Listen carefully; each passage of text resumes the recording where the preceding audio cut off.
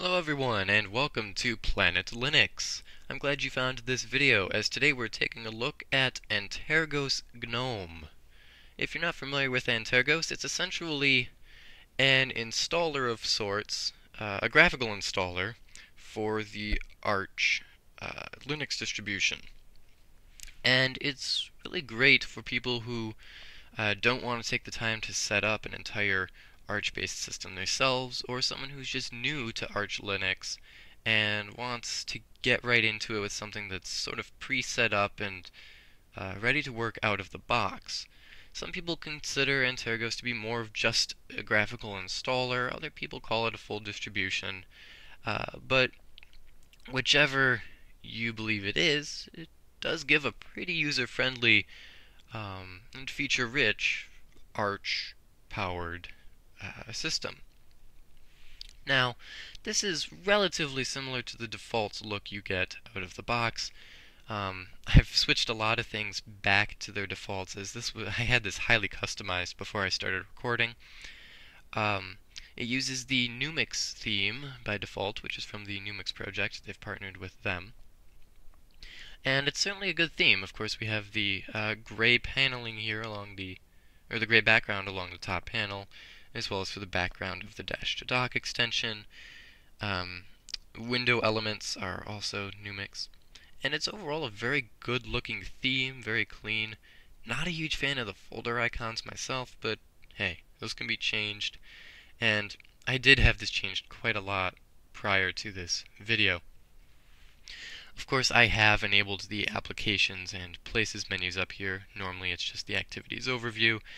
I also have this weather extension in the panel. Now, Antergos really does give the best of Arch Linux in a more user-friendly way, because you don't have to set any of this stuff up yourself. It's just you boot up the live system, start the install process, and choose your desktop environment, which is sort of unique to Antergos. It actually lets you choose which desktop environment you wish to install. I believe the choices include, of course, the base command line, as well as GNOME, KDE, Mate, Cinnamon, XFCE, and the OpenBox window manager. And I've used KDE, I've used the XFCE version, as well as, of course, the GNOME version here, and everyone has their preferences for desktop environment, but the GNOME one does seem really polished. At least, it did seem really polished when I installed this, and I ran it for about a month. I customized the hell out of it, and it was a great system. However, I started running into some issues with it, and these were in the update manager. Now, I love Arch Linux because it has the Arch user repository and a ton of software, and the update manager is very easy, very simple to use, works great. You'll notice this has 233 available updates, and it's because this hasn't been updated in a little while. The reason for that is that I really can't update the system. This will go through starting to download when it needs to, and it pops up in a moment saying invalid or corrupt packages. Now, it doesn't tell you which ones, and here we go. When it does this, it just stops. It doesn't install any of the updates. So you're kind of left to figure out which packages are the problem.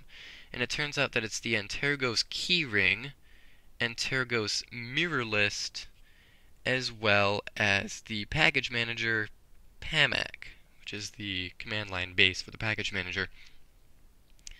And if I uncheck these, figuring, well, okay, I'll just install all of the other updates and then worry about fixing those later, it doesn't really work so well, because one of the packages requires the Antergos mirror list as a dependency. So essentially, I can't install updates unless I found that one package that's actually requiring, well, or numerous packages that are requiring the Antergos mirror list, but then none of them would be updated as well. And I spent a good amount of time on the internet trying to find a solution to this on forums, blogs, and I just couldn't. I probably spent a good 3 hours looking around for a solution, asking people on forums. It, there was no solution out there that I was able to find. And this really surprised me because I've used other Arch systems like Manjaro Linux in the past, and I've had issues with them before, and generally been able to find answers and solutions on various forums and chat rooms, and it's been pretty easy. And Antergos has a decent community, but I could not find a solution whatsoever, and so due to that, as you can see here, 233 new updates, I can't update this system until I find a solution. And so I've had to essentially just stop using Antergos, at least this installation of it. And I suppose it's possible that I just have some bad file or something, and maybe a reinstall would fix it, but maybe it wouldn't. And at this point, I really just don't want to have to go through setting everything up how I want it again, only to find out that it's still going to have an issue. And so it's kind of pushed me away from using Antergos.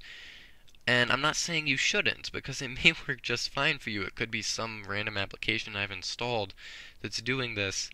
But it's hard to say. It's not a kernel issue as far as I'm aware. I'm running, I believe the latest kernel is 4.11. 4.12 may be out now, I'm not sure, but I know that 4.11 was the latest when this issue started happening. And so I don't think it's an issue of the kernel being out of date, and I just have yet to figure out what the issue is. And I can't type today. This does not give me any information I was looking for. I was hoping to give me like a date of the last main Antergos release, but it just says rolling, so that's really helpful. Yeah, so it's one of those things, I love using this, and I had customized it a ton. I actually had the dash to dock extension on the bottom. I had it transparent. I actually had most of the system with a sort of translucent look to it. Within the tweak tool, which I don't think that was installed by default. It might be. It normally is in GNOME now, so it probably was. I had the Numix Frost Light theme, the Mocha icon set, and the Mocha Gourmet shell theming. This is kind of how my system was, partially, before I started this video. And it's just a shame that, you know, I've had such issues with updates. I essentially can't update the system now, and I'm not able to find a solution for it online. And so, you know, if you've liked Antergos in the past, or you've thought about giving it a try, I'm not saying you shouldn't. It may work just fine for you. It's a great distribution, as long as it works. But certainly, I would certainly go to install updates as one of the very first things you do before doing too much with your system, to make sure that it will actually install everything properly and update.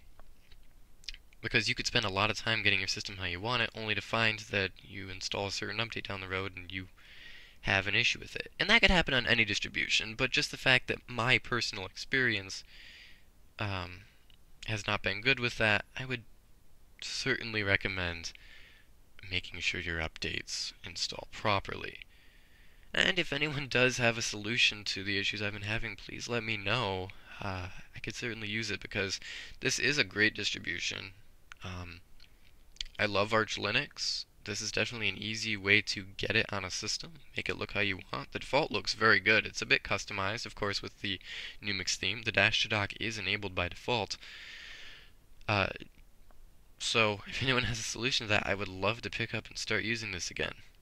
Which, If you see my last video, I actually mentioned I was talking about Linux Mint being my new main OS, and I mentioned that I'm a big distro hopper, and I'll probably end up switching to something else soon. But so of course here I am saying how much I've loved Antergos and wish I could have still used it, and I really do, because I used this prior to using Linux Mint as my main operating system until the updates broke.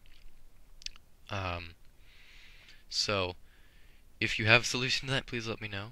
I do recommend giving Antergos a try. Just make sure you try running those updates. Make sure it all works before you get too involved with it. If you enjoyed this video, please give it a thumbs up. If there's anything you'd like to say, or you have an answer to my update issues, please post in the comments. I do my best to reply to you.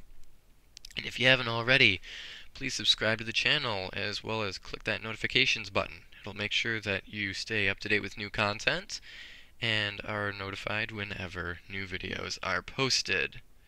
I'm glad you've watched this video. I will see you next time.